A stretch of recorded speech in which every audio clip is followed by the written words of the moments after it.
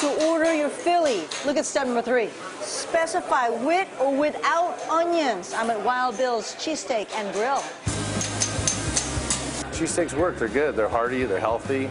Philly cheesesteaks that you can get in Folsom. We have about 15 different sandwiches, but it is grilled meat, melted cheese on top.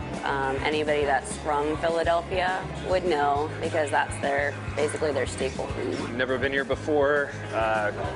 Great sandwich. It's huge. It's definitely going to fill me up. Some ingredients come right from Philadelphia, too. We get all our Omarosa rolls and stuff from Philadelphia, as well as the Sandell peppers. All come from Philadelphia, as well as the Tasty Cakes, too. Which one to pick? The most popular probably is the Rocky, the one with the mushrooms. It's grilled mushrooms inside, and also the Cali, which is what he created, which is chopped bell peppers also sauteed in. Got the Rocky as well with the mushrooms. Very good sandwich. Like very big, definitely filling. Probably didn't need the fries after all.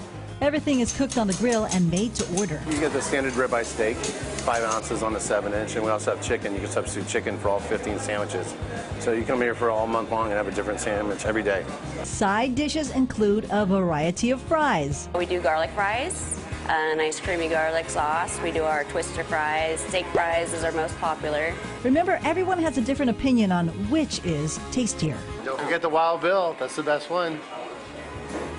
It's not the best one, but There's the Bulldog, comes with au jus. We get some steak fries. We got the Rocky, or you can pick chicken. Wild Bill's is open for lunch and dinner in Folsom and in Cameron Park. Awesome. Oh my gosh, that was so funny. I wonder if they're husband and wife, because she's like, get the Wild Bill.